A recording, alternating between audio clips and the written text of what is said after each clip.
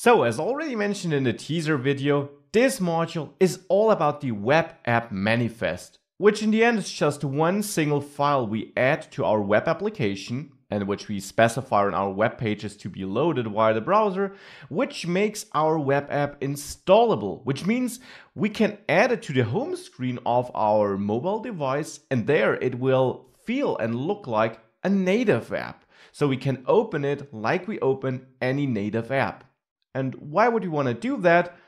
Well, if users just visit our webpage like this, they might enjoy it, but they constantly have to type the URL or manage the bookmark. Now, with a home screen icon, which we can get via the app manifest, we increase user interaction with our application. Because if you think about your own behavior, how do you use your smartphone? You probably visit the same apps a lot, and you typically visit them by, well, simply tapping on these icons on the home screen.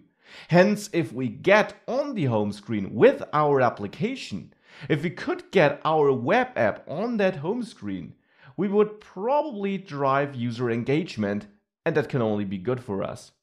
This is why we want to get there, and this is exactly what the web app manifest, this file we can add, allows us to do.